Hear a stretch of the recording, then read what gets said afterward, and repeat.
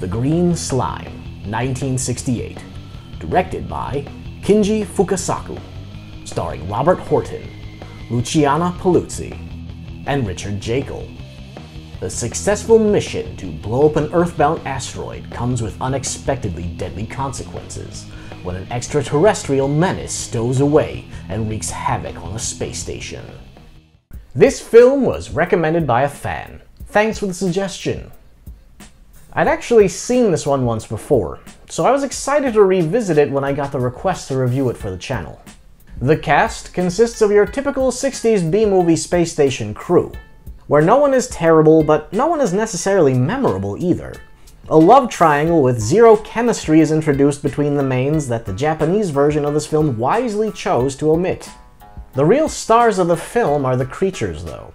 Instead of being yet another blob film, the titular slime grows into a vicious tentacled threat that feeds on electricity, multiplies quickly, and is incredibly hard to kill.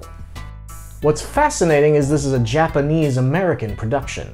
Japanese director, shot in Japan, American actors, as part of a joint venture between Toei Films and MGM Studios. Like other 60s films I've featured, this one also features some gloriously awkward dancing.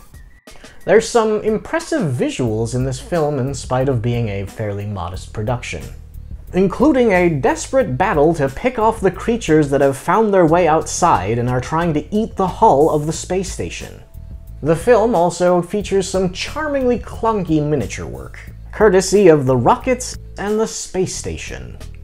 The special effects were done by Yukio Minoda and Akira Watanabe, who both worked on multiple Godzilla films throughout the 60s and 70s. Research also revealed that the screenplay was worked on by none other than Batman co-creator Bill Finger. Verdict: recommended. Book some tickets for this ooze cruise. That concludes this week's review. If there's any obscure sci-fi or horror film you'd like to suggest, feel free to leave a comment below. Make sure to tune in next time for another thrilling, low-budget adventure.